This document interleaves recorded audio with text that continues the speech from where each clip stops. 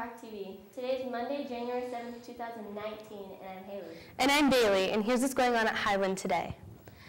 Attention seniors, it's time to complete your FAFSA. If you're planning on attending any college or trade school, this can help you find the dollars to pay for it. Join us on Thursday, January 17th at 6 p.m. for a hands-on workshop. Do you have talent? Come show it off at the talent show. Auditions are this Wednesday at 1:30 in the drama room. See you there. It's Monday. That means it's time for Movie Monday. No need to call in, just enjoy the video.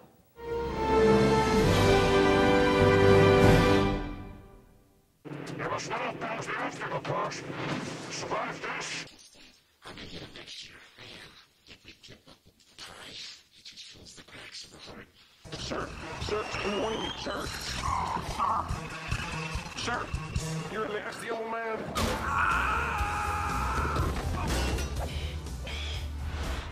Oh, that's not too bad.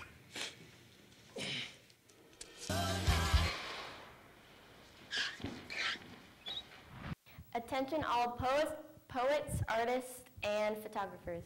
Town Publications needs your artwork and creative photography to publish in the Highland Literary Magazine.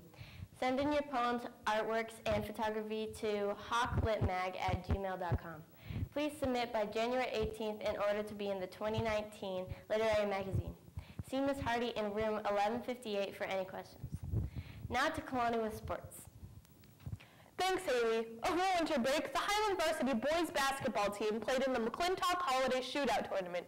While they did not win the tournament, Highland's Tanner Crandall made the all-tournament team.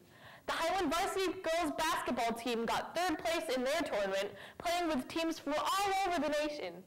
The Highland Varsity boys soccer team won the Back-to-School Classic, winning back-to-back games against Higley, Coronado, and finally beating Central 1-0. Preseason baseball camp starts tomorrow.